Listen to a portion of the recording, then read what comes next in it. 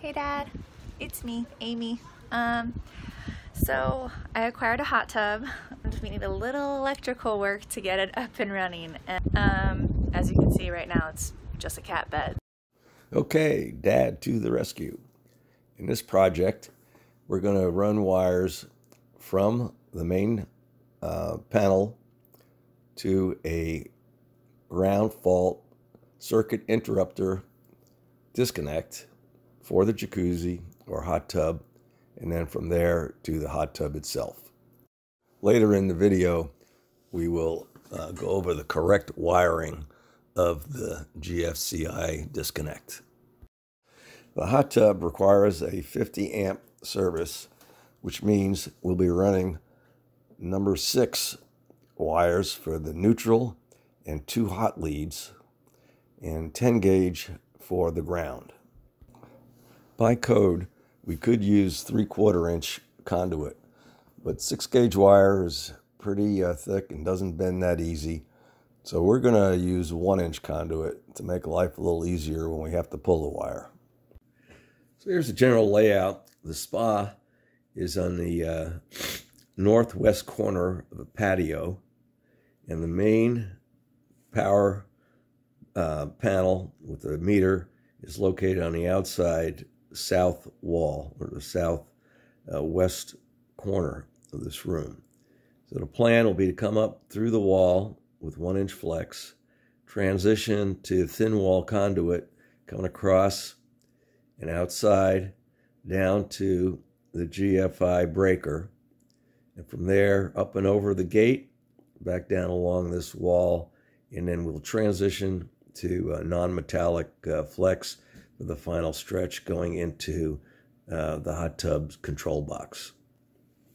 So where we're locating the GFCI disconnect breaker is line of sight with the hot tub, and this distance is just about 6 feet. So it's greater than the 5 feet required. It is line of sight, and it's less than the 15 feet. So this is a perfect location for that disconnect. If you've seen my video on installing an RV type air conditioner in your home, you may recall that I put this low voltage box in to run 12 volts up to the AC and over to the thermostat. And these are the small exposed wires that you see here. Along the left side is 110 volts going up to the AC with an outlet for the 110 to 12 volt DC inverter.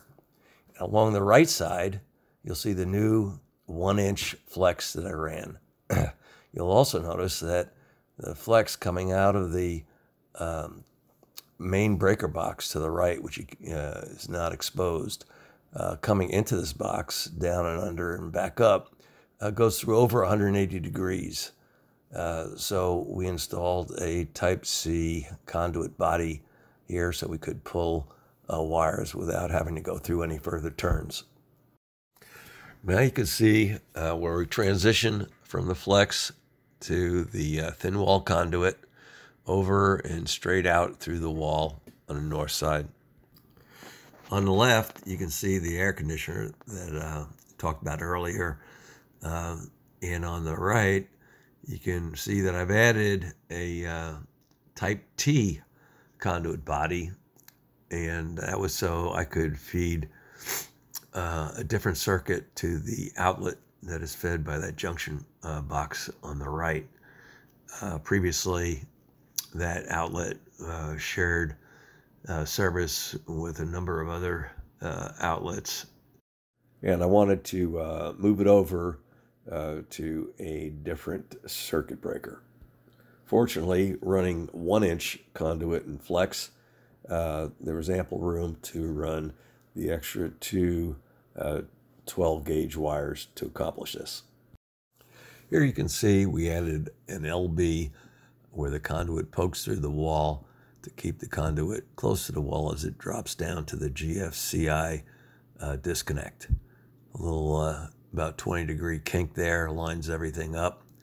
Coming out of the GFCI, going through a 90 and then into another LB once again to keep the conduit close to the support post and the wall on the other side. You saw those nice bends in the conduit going over the gate.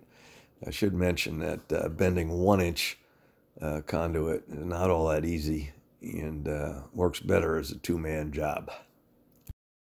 Here you can see I've got the wires pulled all the way from the main panel to the GFCI and from the GFCI over the gate to the LB. And now I'm applying sealant to the threads of the chase nipple to make sure everything is nice and watertight. Okay, let's talk about the ground fault circuit interrupter disconnect. How does it work?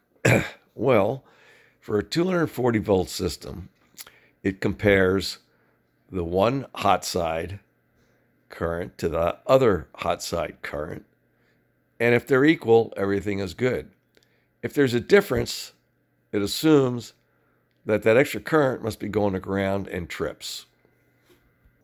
However, with a 4-wire system where we have a neutral also going to the equipment, that's because the equipment is also using 110 volts between one of the hot sides and a neutral. So let's say your 240 volt heater is drawing 20 amps and your 110 volt pump is drawing 5 amps.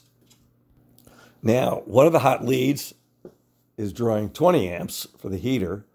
The other is drawing 25 amps, 20 amps for the heater and 5 amps for the pump. There's also 5 amps in the neutral wire. Now, the GFCI looks at the two hot leads and says, there's a 5 amp difference. But then it looks at the neutral and says, that's 5 amps also. So as long as they're equal, all's well. In order for all this to work properly, the neutral has to run through the GFCI breaker. That's why the 240 volt GFCI disconnects come with a neutral pigtail that has to be connected to the neutral coming from the main panel. It also has a terminal where the neutral going to the equipment must be attached. In that way, the neutral wire comes from the main panel to a terminal strip in the GFCI box, and from there it connects to the pigtail, which goes to the GFCI breaker, and then from that terminal, a neutral wire comes from the GFCI to the equipment. One more thing about wiring that is often misunderstood. The neutral and ground wires are connected on the same terminal strip at the main panel service entrance, but that is the only place. All the sub-panels, service breakers, outlets, and so on, the neutral is not connected to the ground. Here you can see a 240 volt GFCI breaker with a pigtail that connects to the neutral coming from the main panel and 3 terminals, each going to the equipment or load. The hot wires on the left and the right, and then the middle one is the neutral wire going to the equipment. Here's another 240 volt GFCI. You can see the pigtail coming out the back, and it looks like it only has 2 terminals for the hot leads, but actually the 3rd terminal is there. It's hidden underneath, so don't get fooled. It still needs to hook the neutral wire up to the terminal underneath going to the equipment. Here you can see the GFCI disconnect breaker completely wired. The feed coming from the main panel is coming in from the left. The ground wire is green and connects to a terminal strip which is bonded to the metal enclosure. The white wire is the neutral and connects to the terminal strip up above, which is insulated and not connected to the metal enclosure. In other words, it is not grounded. The red and black wires are attached to the bus bar. From the GFCI breaker, the pigtail is also connected to the neutral terminal strip above. So the neutral wire coming from the main panel goes to the terminal strip and then through the pigtail to the GFCI. From the ground strip, the green wire also leaves and goes to the equipment out the right side. The two hot leads leave the GFCI, go into the equipment on the right side. And harder to see, but that white wire, which comes in from the right and then loops around, comes back, connects to the GFCI underneath to the neutral terminal. So both hot leads and the neutral are connected to this GFCI. Here you can see the wiring at the main service entrance. And once again, you can see the neutral and ground wires are hooked up to the same terminal strip, but only here at the main service entrance. And here's the final wiring at the hot tub control box. All that's left is to flip the switch, let it heat up, and enjoy the tub. Until next time, this is Ron and Amy signing off.